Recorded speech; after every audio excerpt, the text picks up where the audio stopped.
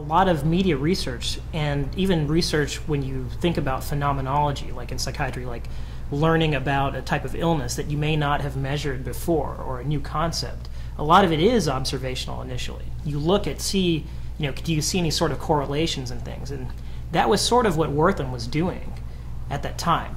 Now, even in sociological research about media, the early studies were observational like this. It's only as we've moved further on and people have criticized those methods as not being able to be tested, maybe having methodological problems, have they looked to try to get quantitative data, numbers, and operationalize things.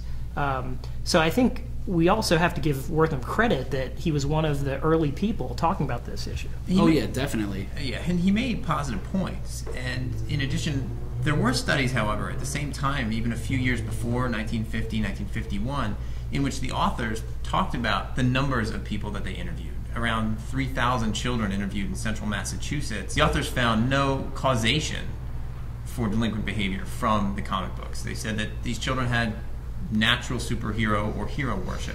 Another study said that there were not personality problems because of these children reading comic books.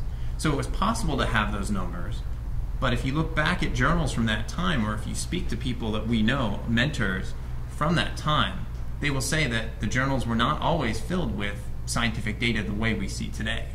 Right, and actually it was pretty avant-garde